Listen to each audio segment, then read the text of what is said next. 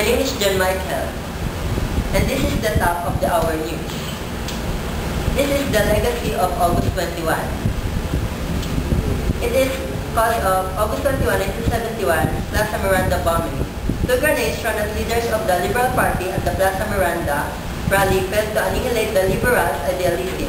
10 people were killed and scores seriously wounded, including LP leaders like Joby Salonga, Eva Calao, Monching Mitra, John Osmeña, and Jerry Rojas.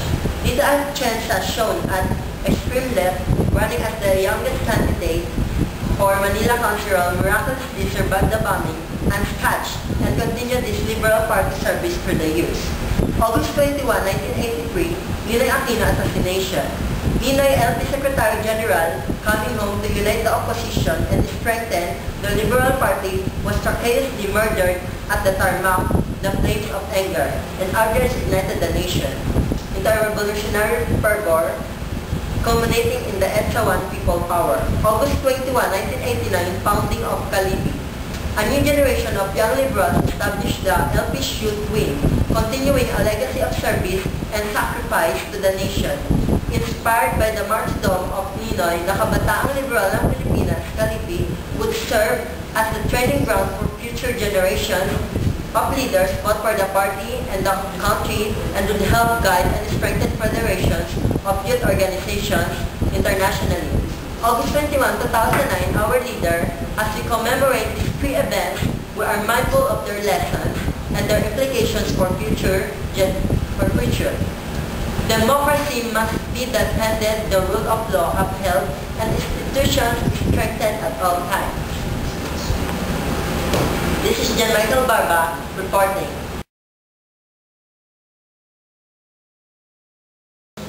Mass. Yellow prayer assembly slated.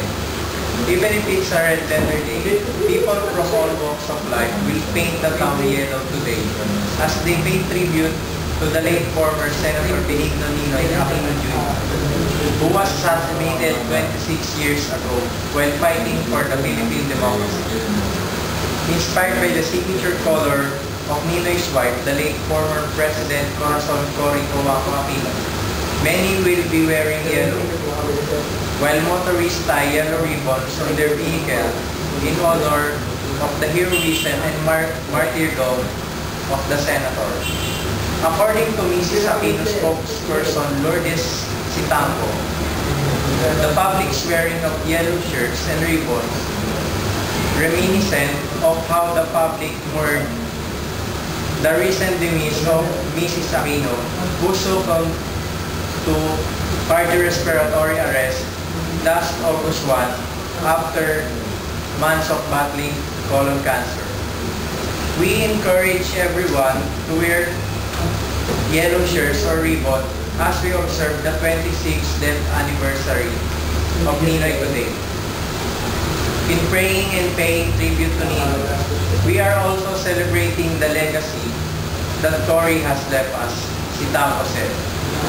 Yellow came to be identified with the Aquinos because of the song Tie a Yellow Ribbon, which was the song of a former prisoner coming home and asking his loved one to tie a yellow ribbon around the oak tree in their yard if she still wanted him. He would keep going on if he saw no ribbon. The nation responded by tying yellow ribbons all over the country to show they still love Ninoy. This is Hermel De Leon reporting.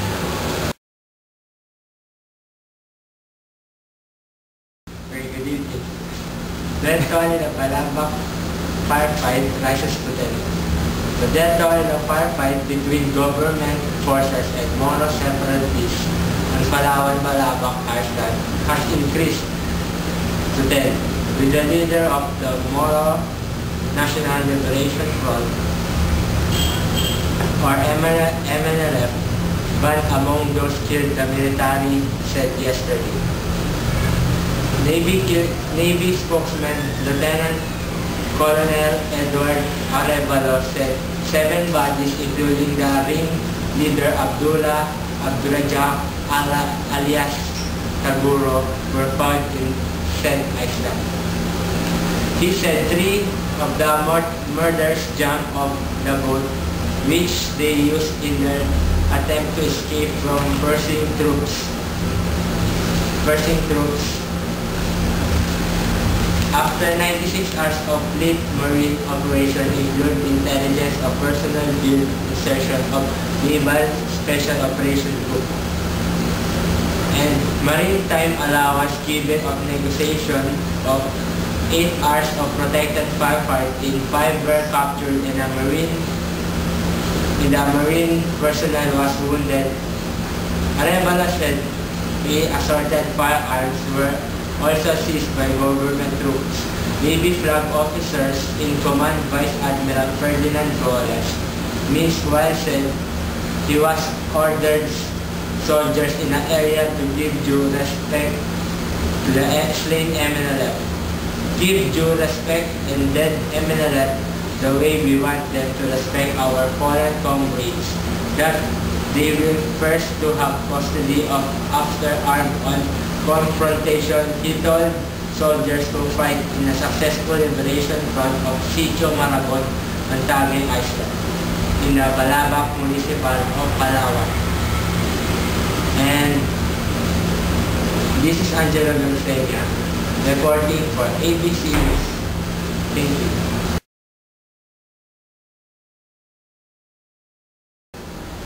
Good morning to all the viewers. Today is Friday, August 21, 2009. The Globe launches virtual frontline services. Globe Business, the corporate arm of Globe Telecom, has launched one call, the country's first virtual frontline service geared for both small and medium enterprises as well as big companies.